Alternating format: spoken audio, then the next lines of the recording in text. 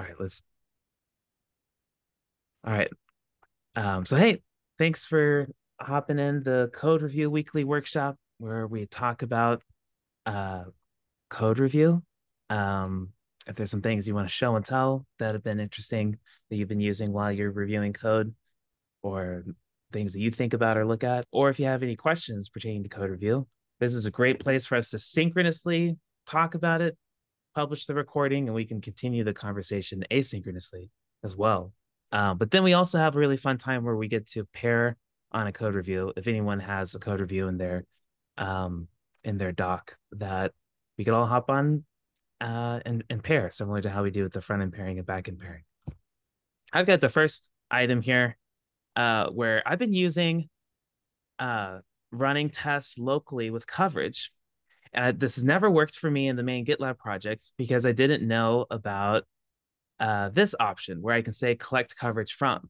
If I just ran yarn run jest coverage foo spec, it would try to collect coverage from all the files and show that we're not covering anything because you're just running one test. But it actually works if you specify collect coverage from. So what it would look like, let me open up the code. Uh, I was reviewing an MR over here.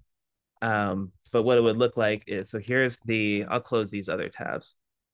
Uh, would love to know if there's something similar uh, to this in Ruby land. But I would run coverage. That's not how you spell coverage. Select coverage from, is that what it said? Yeah. And so then I'm going to paste in the subject under test, and then I'll pass in my main test here. Hopefully this all works.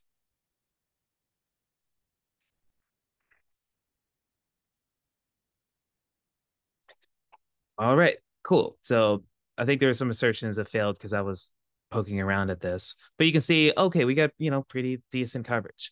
I haven't been able to on other projects. I've been able to get it to spit out this really cool table where it actually shows me the lines that are uncovered, and I think you can actually jump into that specifically here. Uh, you can oh geez Louise, where is it? Yeah. So it actually like spits out this report. I've been able to get it to where it spits it out on the terminal, but for some reason I can't figure out why that's not working in the GitLab project. But you can actually open up these index files and see the actual lines that are uncovered, um, which is interesting. It's definitely interesting for, I think, when we introduce new files. I like using this, just knowing like, okay, have we established a pretty good test harness for this new file? It's a lot easier for me to understand that question than just parsing through all the unit tests, which oftentimes our unit tests end up a little bigger than our main subject under tests. So I just been finding that helpful. Not only use it all the time, but in certain situations, running the coverage locally just for that one unit test has been helpful for me. Uh, yeah. Do do you all backenders know if there's a Ruby equivalent to doing this? Oh, there is. I have to look at the docs That's all right. somehow. Just There knowing is that though. It's there's in the documentation. Yeah, there's some way. cool. Yeah. Just knowing that it exists will encourage me to look for it. Yeah, sometimes I rely upon the little colors in the MR diff, but those aren't always there Yeah, and because I I think the coverage report is not always finished. that's why I do it, because I don't know when Yeah. and when that's not working. And yeah. Yeah. And you don't want to wait for the pipelines to finish. Yeah. So but there's definitely a way, because when you have an issue with the coverage report, like you want to be able to test that locally to see if you fixed it. So there's something somewhere in the developer guidelines about how to get it to run. Okay. Yeah, I'll have to check that out.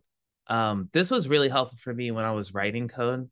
On the new web ID, we had to implement a file system interface. Interface had like 30 plus methods. It's like really low-ish level that you'd imagine from a file system interface. It's like Node's file system thing. And um I could have tested this by each function, all of the inputs, like did we do all the stuff that way? But there are specific use cases we're really interested in. So I was able to run the coverage report and get it to tell me what lines were uncovered and come up with use cases that I could add like more almost integration level testing at the top that were actually like more helpful than these like did I write the function I expected it to write. So that's my favorite way of using it too, is use coming up with use case tests that cover more of the behavior of the specific lines you're missing. But obviously 100% coverage is also like that's a myth, and like so you can't get tunnel visioned on it, but it's a helpful thing to keep an eye on. Cool, thanks for letting me share that. One small thing that's just crossing my mind while you showed those things. This would be a perfect request widget for our product, wouldn't it? Like we do have test coverage by highlighting it and the different stuff, but when it comes to the MR, I guess it would be great for any kind of diff being like, hey, test coverage dropped, increased, or whatever it might have been. Yes, I think so too. I just don't, for some reason it's there. I feel like I've seen it and then it's disappeared. I thought we had it too, or like I maybe know. not. Maybe I'm not. Like I feel like we had something that was about coverage. Let me just paste it in the agenda. I just looked in our docs and that's what I found. Just put it in there. But from what I get, it's only in our diffs, It's not so only much in in MR the diffs. yeah, not so much in the MR overview. This I should wonder, actually be sorry. no, sorry. I was gonna say that I bet if I was I'm not a very wise developer of my time. Uh I get nerd sniped easily of like, oh man, I can run the coverage, I get tunnel visioned and nerd sniped easily. Uh uh I think one way that we could do it is we have a coverage job or these just I don't know if these oh no, we probably do it per jest job. Either way, those static assets will have the like probably have those HTML reports that we could actually open from the job artifacts. So that's I think one option for our project is those HTML files that have all the summary might actually be job artifacts that we could look into as well on one of the jobs, I would imagine. But yeah, thanks for sharing that, Yannick. Yep, very last thing on this that this should actually be within my team or at least not very close. So in the next Outlook meeting, I'll just ask people who know our product better than us, and we'll see where I take it. Oh yeah. Sweet. I put the next point on the agenda. It's a little trivial, but I was amazed how much benefit there actually was in for me this week. That's why I'm sharing. It's slightly related to MRs. It is very related to MRs, not so much about, we'll see about reviews. So what I've been working on this week have been a couple of small changes that were all very much related to each other, but still different enough to justify different MRs because they'll be going through UX reviews and all this kind of process. There several reasons I didn't want to end up with a massive MR. But to make my life easier, I actually built this MR chain, basically, starting out with the very first MR and then branching out of it and setting my first created MR as the source branch, where I was at the beginning a little bit concerned where this might bring me, but it worked out perfectly fine. You just have to time the reviews you're getting in a little bit to not confuse people. But for several things, I might stick with this technique because there's so much things you'll be actually solving without rebasing, not running into any conflicts, just for developer experience. I really enjoyed this. So I was wondering, anybody of you doing a similar thing? Do you have any workflows in place, or is this something you not really do any day to day? Are you talking about having like a part one, part two, part three MR, and these are part three is based off of part two's branch, and part two is based off of part one's branch? Yes. Yeah. Exactly. Yeah. I love that. I do that all the time. How do you deal with the maintainer reviews on the final MR? It means that the final MR will be probably huge, and you still need the same person that reviewed the previous one, so they have the context, or I went the other way around, basically having my first iteration, which was a small change, reviewed and maintained and merged. And while this was still that was the very first thing. So how do I put this? It actually allowed me to keep on working while the reviews were still in place. But it was not that I merged all these branches together and put it in one review. It was rather splitting up my work and then actually have it reviewed 4 times, you would say. But yeah, just split in chunks. So that's how I dealt with it. Yeah, I guess I've been doing something similar, but I try to get the ones that I've been doing are where I can like merge the smaller pieces in first and then base the later work off the smaller pieces. What I keep running into, and it's just a little bit of an annoyance, is I have to do like rebase onto as the top MR merge into master because of the squash. So often, like, you'll get a review and feedback, so you make some changes, and then that gets squashed, and the commit hash changes, which makes all of the later MRs now look like they're changing more files than they actually are. And I find that to be, I don't know, as a reviewer, I would be very confused. So I often will go and take what's now the top MR and do rebase onto, like, go to master, find the new commit hash, and then kind of just like redo everything. Mhm. I don't know if there's a better way. Have you ever Yeah. have you ever considered like using fix up commits instead of squat? I got feedback from someone when I first started working here to like not do that. Oh, I'm waiting for They someone to said it tell made me it really not to hard do for that. them to I do that all review the time. MRs. And yeah, so I got feedback from like a maintainer that they didn't like it, and so I stopped using it. Well, that may Does be that prevent? if you Yeah. so unfortunately, like GitLab's UI does not support fix up commits as well as it should.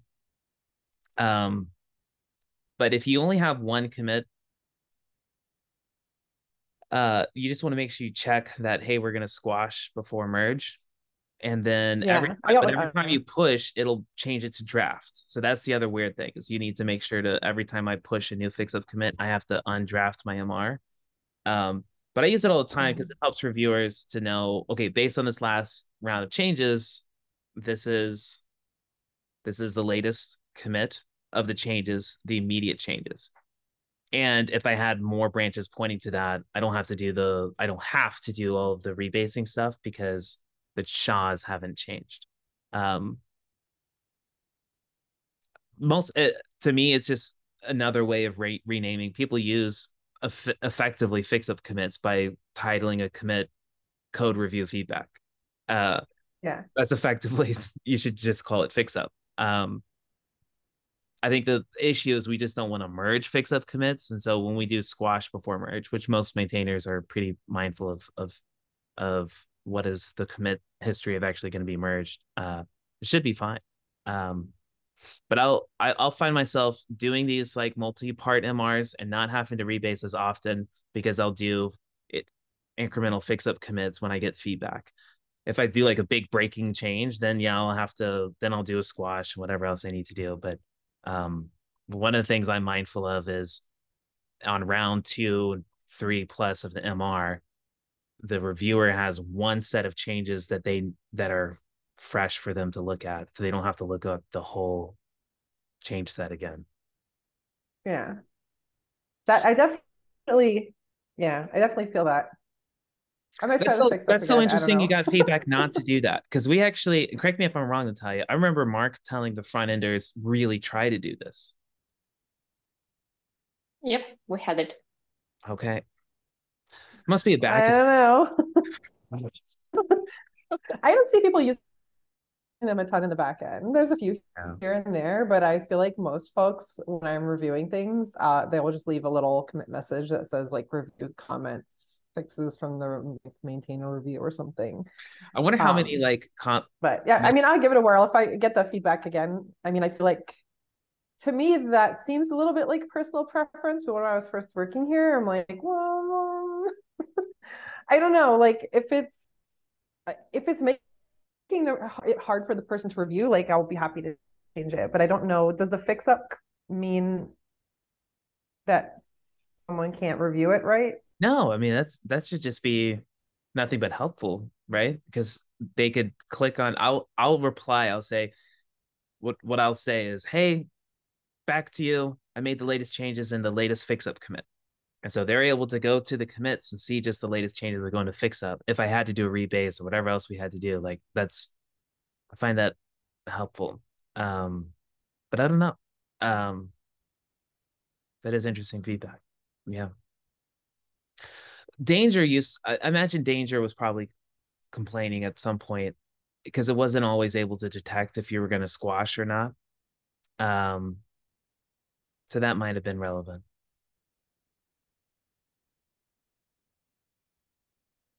But no, it's a good idea to try again. I feel like I have my feet under me a little bit more, so maybe I can give it a whirl. Like you forget, I joined in like March 2020. That summer was a really, you just like the whole year is just not. Sure. It was a wild time. So, I think at GitLab, how efficient we are and how much things get done. It's like a month or two, and then you're like, oh, okay, you're part of the furniture now. You definitely get to make your own rules. If you want to use fix up commits, go for it, Terry. uh, cool. All right. Did anyone else have any other tips or questions they would like to share pertaining to code review?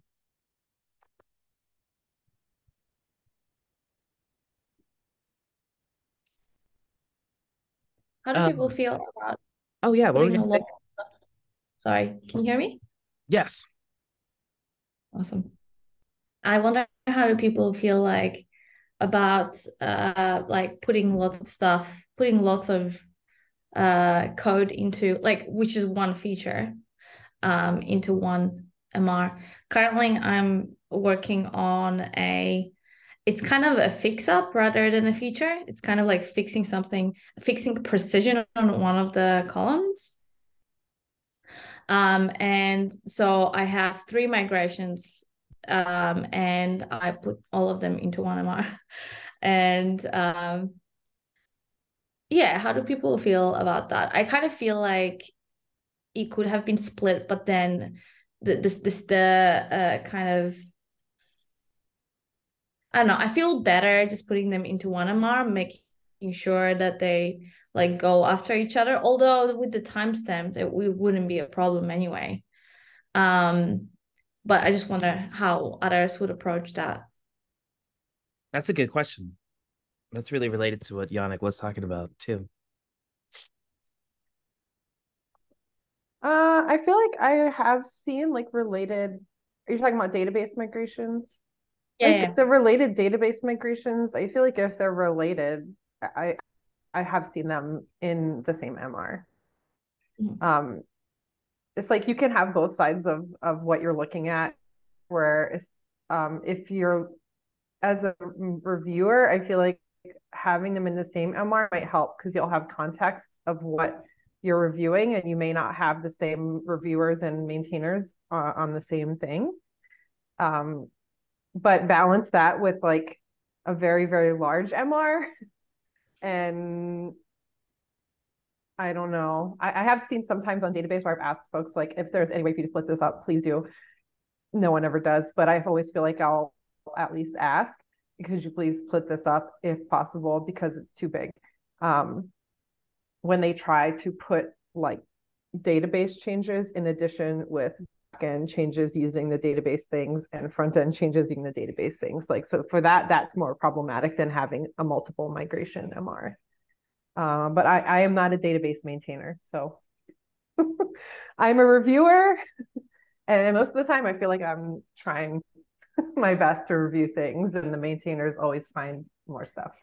So, but if you haven't gotten feedback from the maintainer to split it up, I feel like it's probably fine.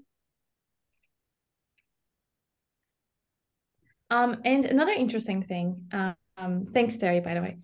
Another interesting thing is the recommended reviewers. You know how like we get the table with a couple of names, and depending on what kind of changes you make, you get the recommended reviewer. And so for this particular MR, which only has migrations, I got only like the database reviewer and database maintainer, no like backend reviewers or backend maintainers. And I'm kind of going with that, but I kind of feel that I would be happy to ping someone else from my team, like just a backend engineer. But I wonder how people feel about that. Like I would ping more people than it's recommended. It's completely fine to do so because we also have someone called domain expert. At least on the front end side we do. I think we do have on the back end side. And for your team, the main expert most likely are your team members.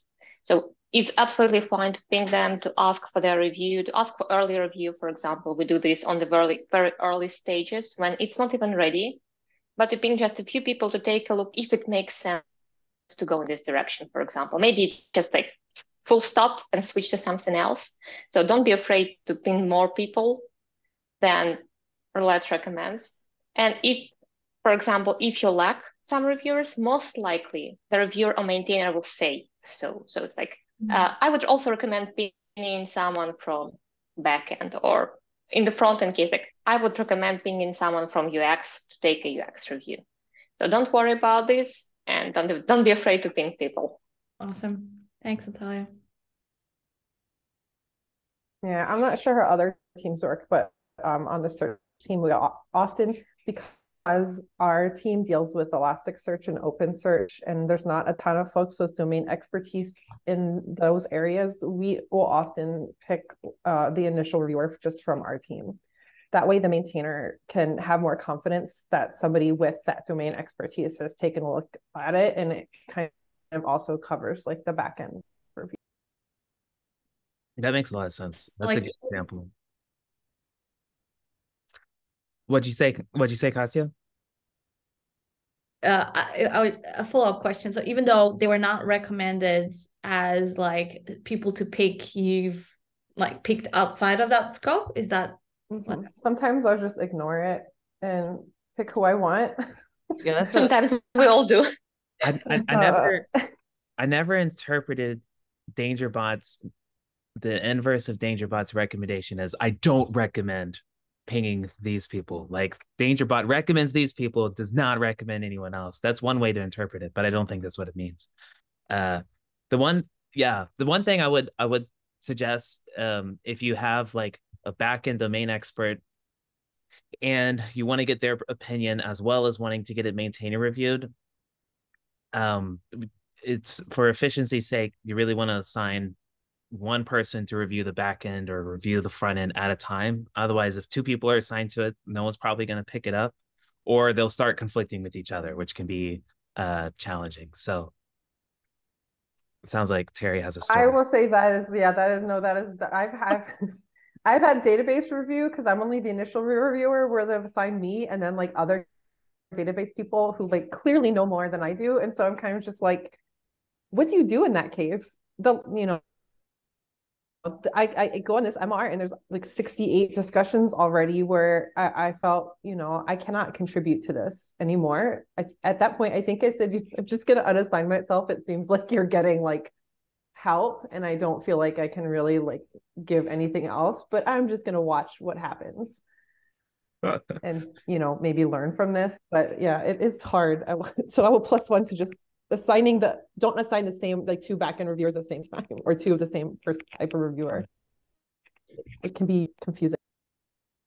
And doing what you did, Terry, makes a lot of sense. And just politely excusing yourself if you're like, hey, my presence here is not efficient. So yeah. I would add you can assign two people, but you need to specify very clearly what do you expect from them. So sometimes I'm being assigned to the MR that already had a reviewer and maintainer, but I'm being for very specific type of the problem. So like we are stuck with Apollo caching, for example. Could you please help us with this little part? So I'm not looking at the MR, I'm just looking at what I'm asked to do for. But so if you're assigning multiple people, give them tasks. Like I expect you to do this. Yeah, that's a good idea. I actually heard it either way. Like some people say, yeah, assign a few people because that will speed up the code review. And now you just said like probably better not to because uh they don't know what they should do, or like there might be a conflict. So I heard it both ways I wonder so far. if they mean like I will assign multiple people for review, but I gate like I need an initial front end review, I need initial back end review, I need a QA review because for the efficiency, like I don't want to wait. Often, Yeah. Oh yeah. I'm not gonna lie, like I don't always look at the front end code. If there's front end code in an MR that I'm reviewing, I trust that the other MR reviewers have looked at it. I'll like glance at it if I need to, but I'm not going to go digging in Vue. Hopefully that's okay. I look at the So back. like from that What are you aspect, I saying? will assign like 3 people at I'm once, joking. What? I said I look at the back end code. What are you saying? I'm joking. I know you do. No, it's definitely It's sometimes me. it's hard. It is hard. Yeah. No, don't worry about it. But yeah, that's for efficiency's sake of like, hey, you shouldn't be expected to be an expert in something that you're not claiming to be. So don't be efficient about it is definitely the goal. Yes, and Terry, you're 100% correct. We should assign reviewers um across the stack to parallel them is a great idea. And as maintainers and reviewers, if an author hasn't done that, like the bias for action, if we see, hey, this MR this MR needs to go, like let's not just let sometimes authors need, some coaching from example of how to be really efficient with this as well. And as reviewers, we can do that by just taking a bias for action and pinging reviewers on an MR, which happens a lot in community contributions, but sometimes happens within MRs within our own team.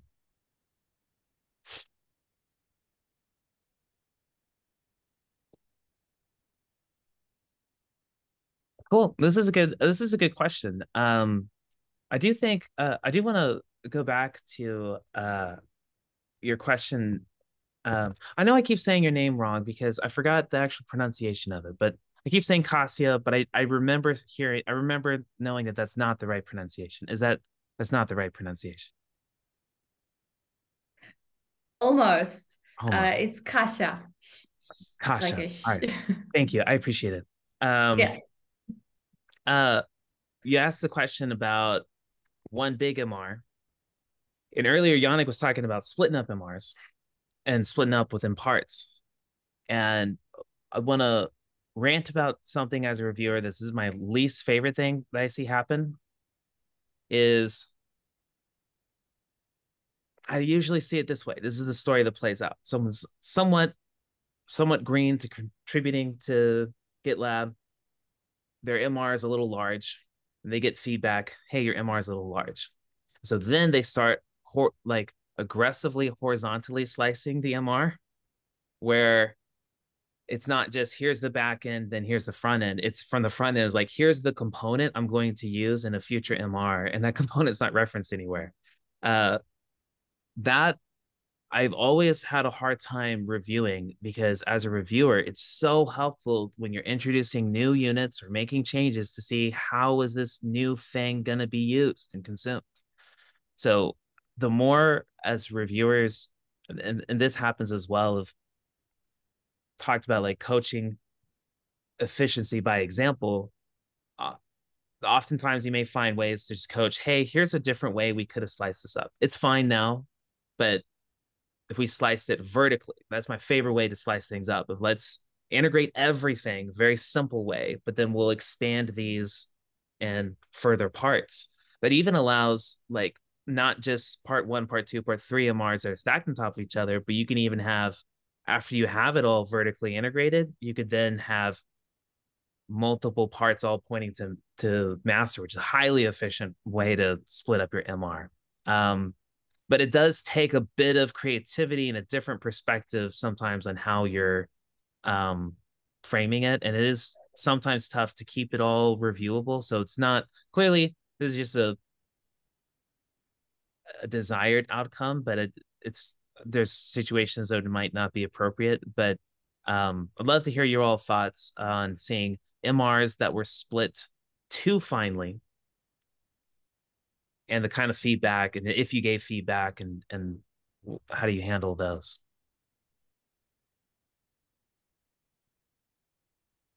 Just sorry, Go ahead. nothing really to add from my side. What I'm just looking for is, if I recall correctly, it's actually in one of our iteration sub-values to split those things in a vertical way rather than horizontal. I'm looking for it, and Natalia, you go ahead. I'll come back to this. No, it's just basically was going to validate what Paul said. If I don't see this as a front-end maintainer, if I don't see how this is implemented on a real page, it's not a feature. I'm sorry, this is not a minimal viable change. If you just added a component that is used nowhere, at least put it somewhere on the page so I could test it properly without doing it myself. On checking out your branch, I'm like, okay, where do I put this component to test it? So yeah, and I've seen this MRs, and I have no idea why people do this.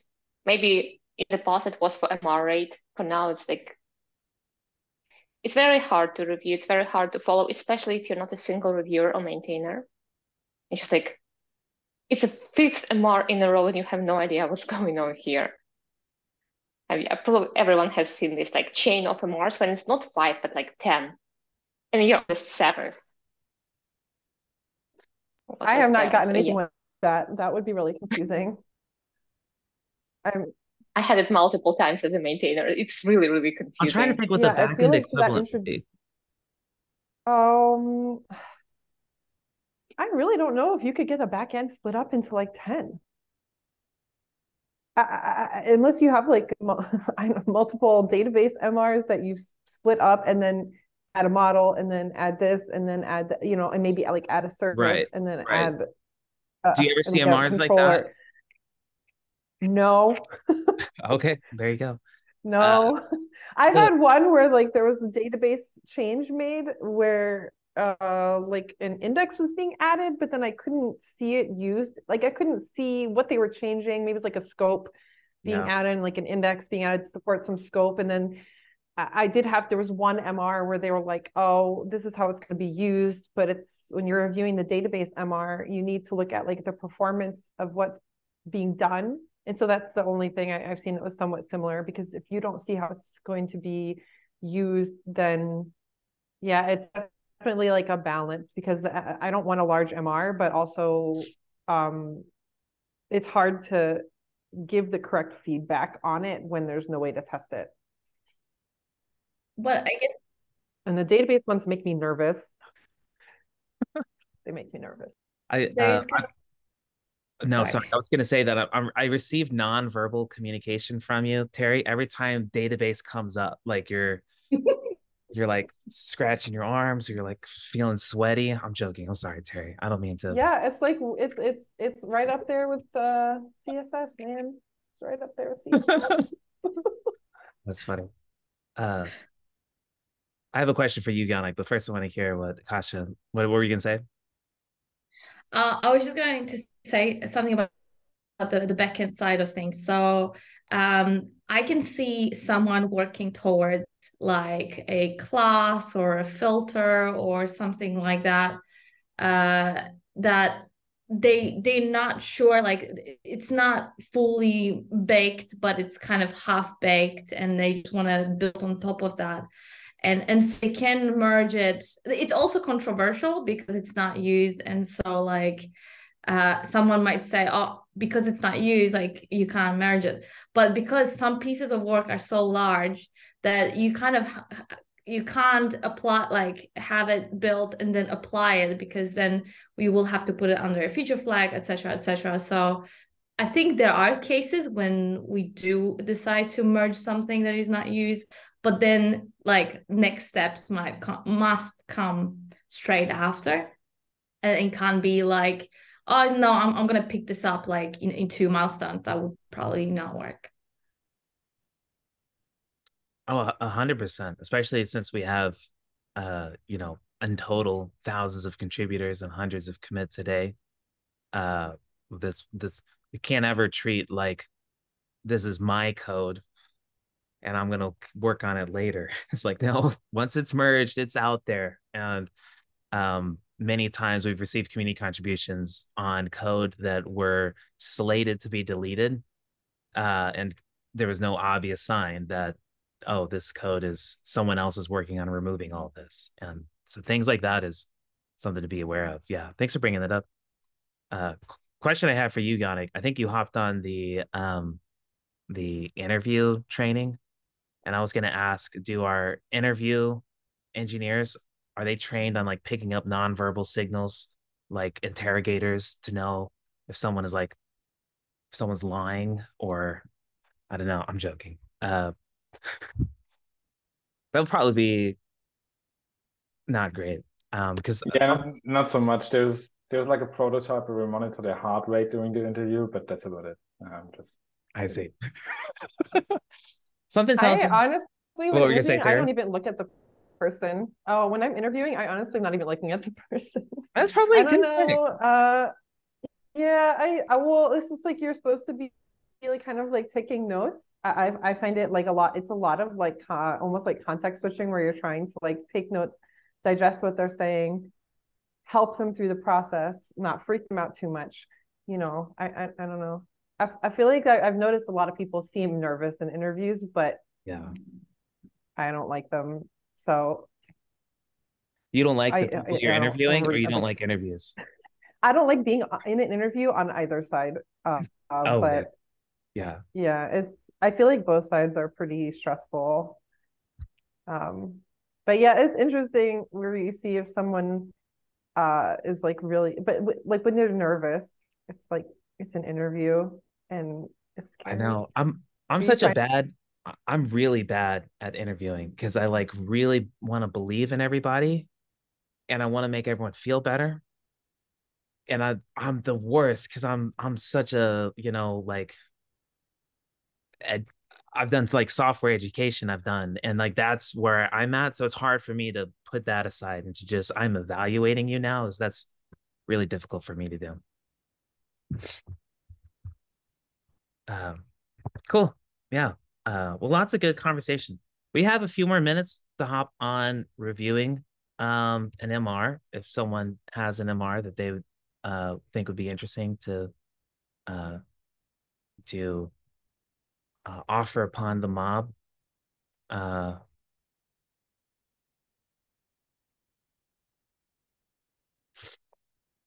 I have some MRs on my on my plate. Natalia knows I have one MR on my plate. Yes, don't bring my MR, please.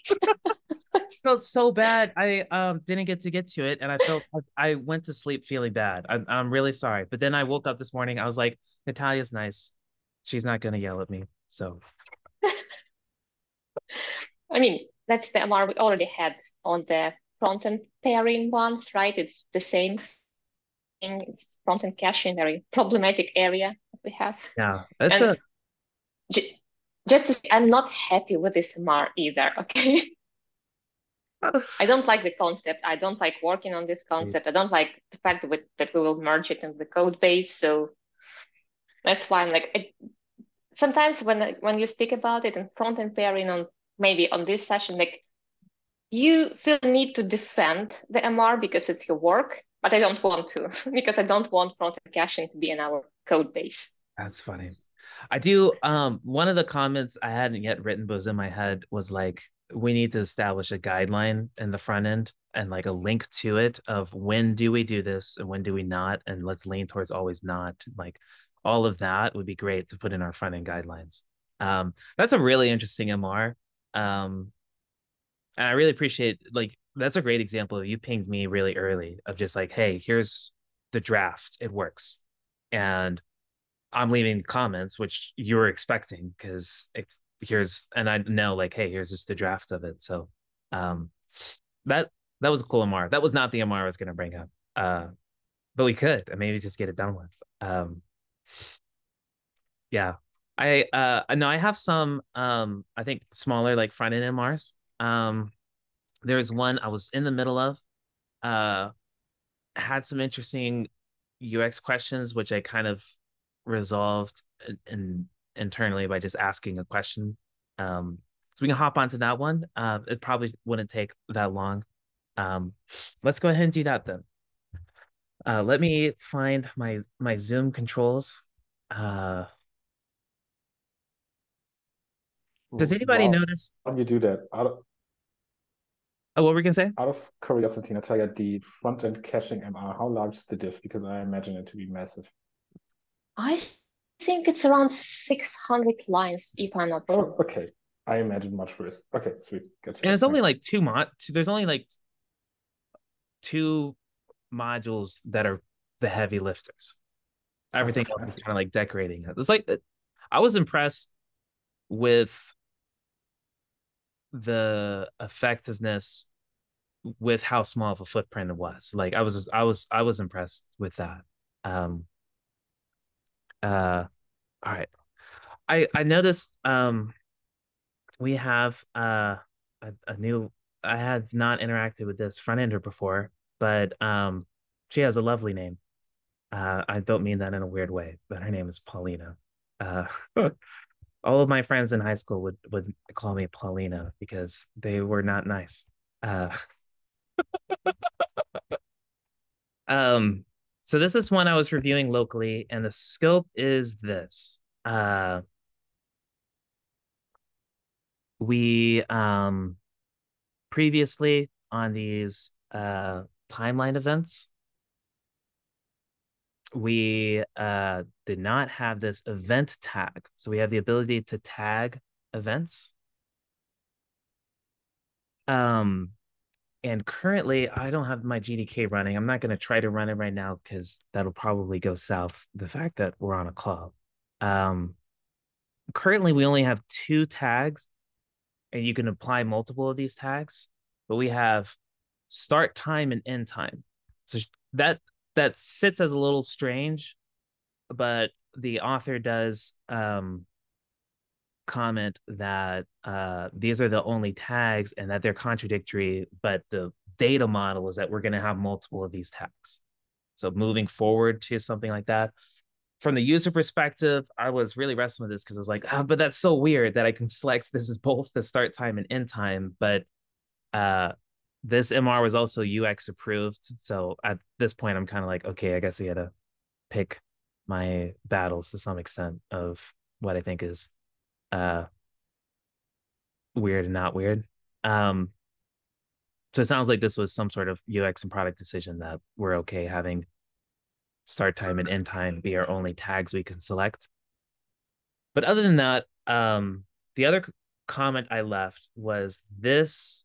Let me go to the. Oh no, I have my review comments here.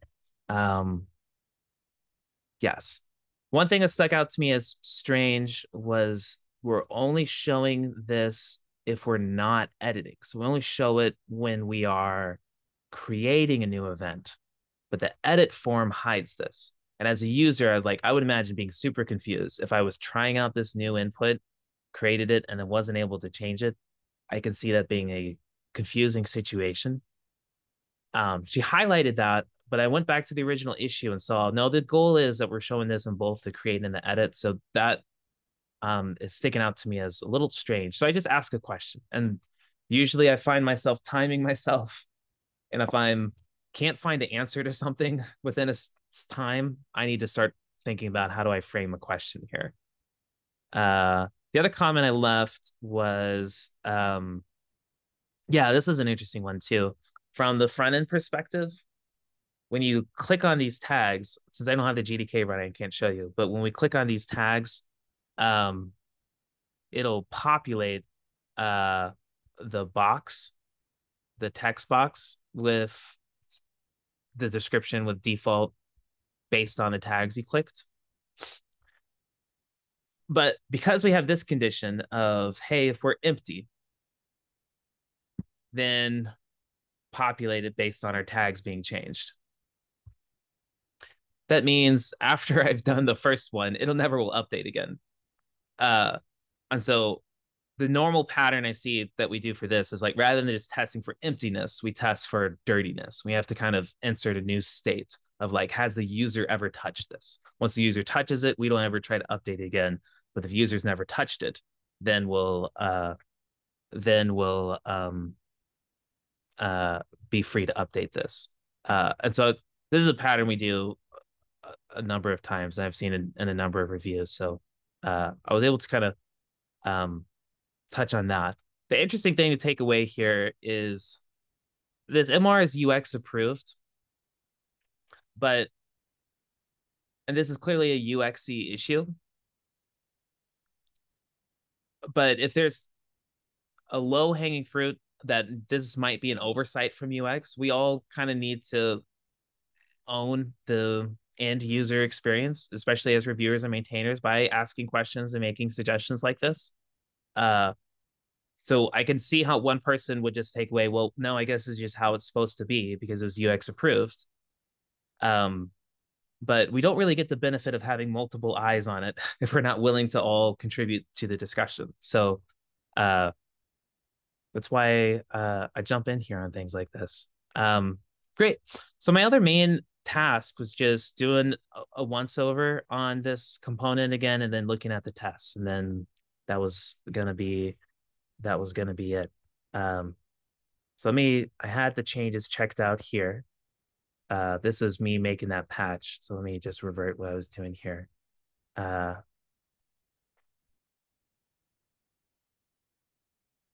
so for this, oh my gosh.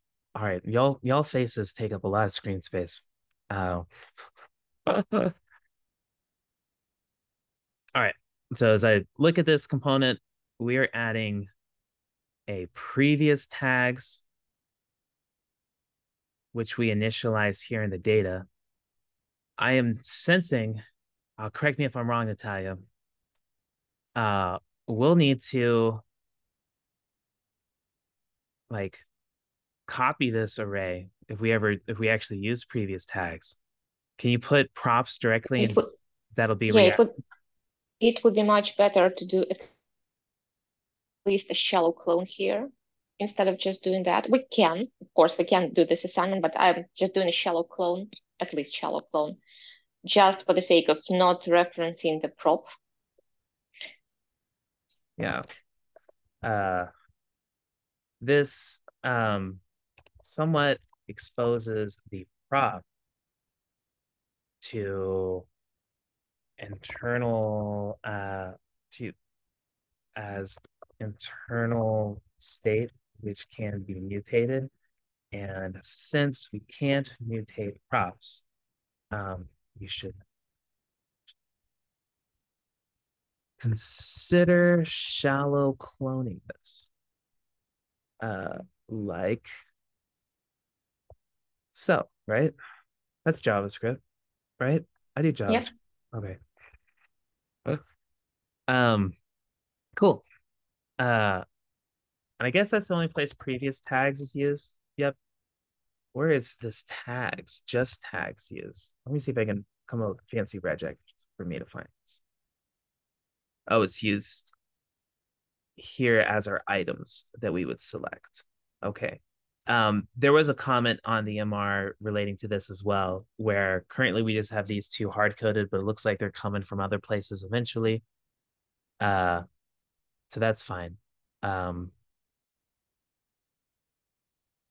This is our condition for, all right, so let me keep going down. So that looks fine. Our condition for dropping down text, which is used in the drop down. If we've only selected one, then we just use that value. Otherwise, we're printing out how many tags we have. Uh,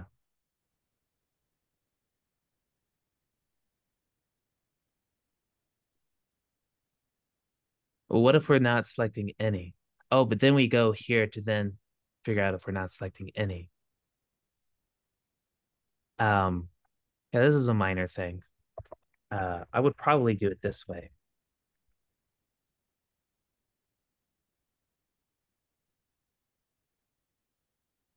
I don't know. I'm not trying to be nitpicky, but these are just small suggestions. This is a non-blocking suggestion. I don't super, yeah. Then I could just Can I just really quickly circle back to the suggestion you just left? Like shallow clone would be the exact same thing as shallow copy, correct? It's basically creating a new object with the exact same input.